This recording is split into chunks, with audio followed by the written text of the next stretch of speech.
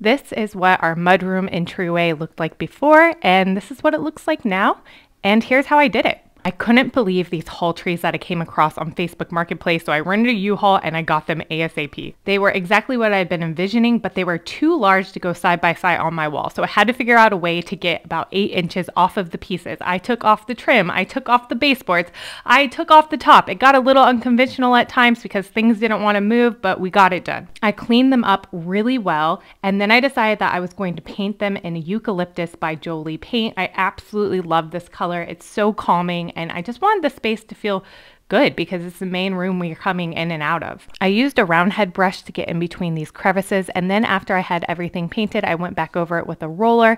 I put back on the trim to bring the wood benches back to life. I just applied the wax. I love that dark wax. I used all the same hardware for the hooks, but I added some on the pools, and this is what it turned out like. We all have a cubby.